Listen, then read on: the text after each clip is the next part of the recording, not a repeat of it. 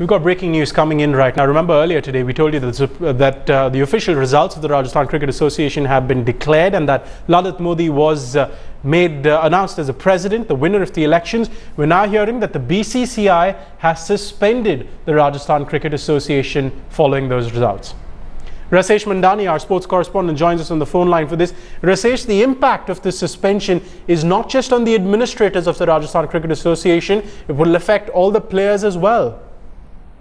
The initial bit of information that we're gathering from our sources in the BCCI is that the BCCI, after suspending the Rajasthan Cricket Association following Lalit Modi's appointment, would take a decision in the due course of time to appoint an ad hoc committee which would take care of cricketers' interests. In that sense, one can probably anticipate that hopefully the Rajasthan cricketers will continue to play under all tournaments which are operated under the agencies of the BCCI, and Rajasthan would continue to be a part of the Ranji Trophy, which would obviously be very important.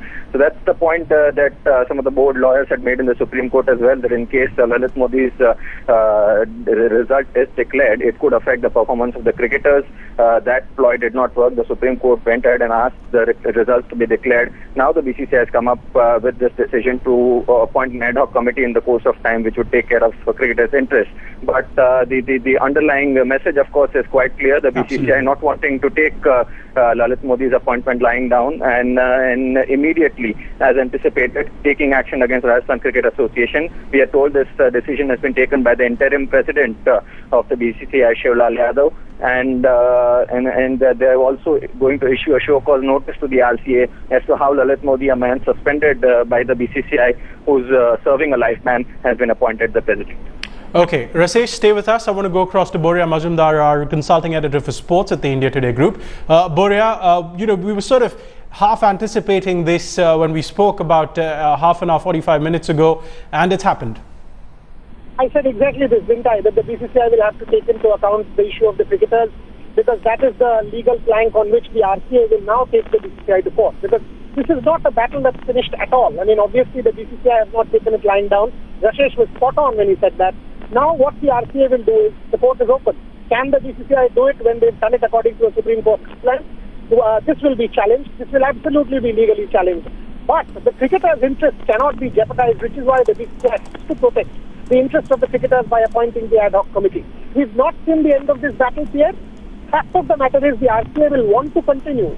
And what happens to Rajasthan as a test venue? What happens to Rajasthan as a one-day venue? What happens to the cricketers from Rajasthan? Can the BCCI, this show-cause notice that has been served, can the BCCI garner the numbers? Because it's a different BCCI compared to what it was in September. So these are all questions that will now come into the cricket political scene. And all of this will also be impacted when the Supreme Court probe happens on the IPL probe case over the next 3 days. Because I keep saying it, the Indian Cricket Board is seeing a churn. It is very interesting at this point in time how things unfold. So we've got to wait and see what happens to the future of Lalit Modi. Lalit Modi himself, as we've been discussing earlier, may choose to in fact stay away from all this. He has no plans of returning to India at the moment. He would instead choose to run the Rajasthan Cricket Association from London, where he's based. But it looks unlikely that he'd even get to hold that first meeting which he had planned for this afternoon now. No, I am sure they will hold the meeting. I mean, whether or not the BCCI, the show-cause notice is served, I mean, even if an association has been suspended, that doesn't stop them from holding a meeting. So Lalit will, I'm sure, want to hold that meeting. Look, nothing is going to happen in the BCCI before September. So the show-cause notice, once it's served, the reply that will go will be a legal reply. This is not the end of story. It's a long battle between Lalit and the BCCI. It's been continuing for a while.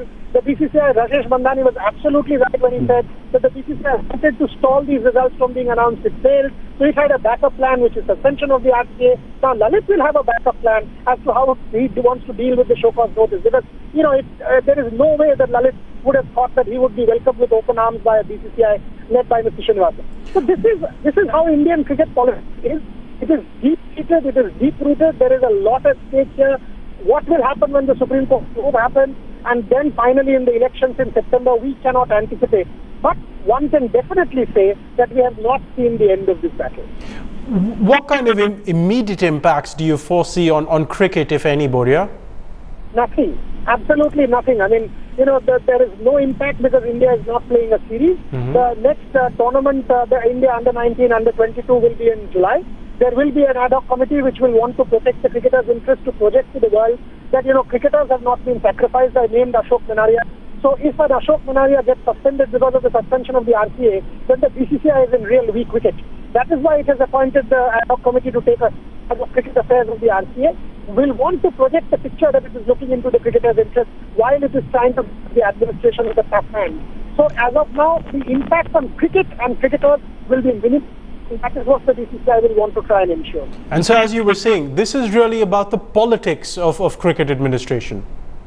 This is exactly what cricket administration in India is all about. If you see how things have unfolded, all these people were friends 3 years back. Now they are the worst of enemies. At some point in time, once again, we will see how things turn out in September when the next election happens. I keep saying it is not the end of the story. Wait for the Supreme Court to go, because there will be another churn there. But for the moment, Lalit Modi is a king without a kingdom. But he knew that.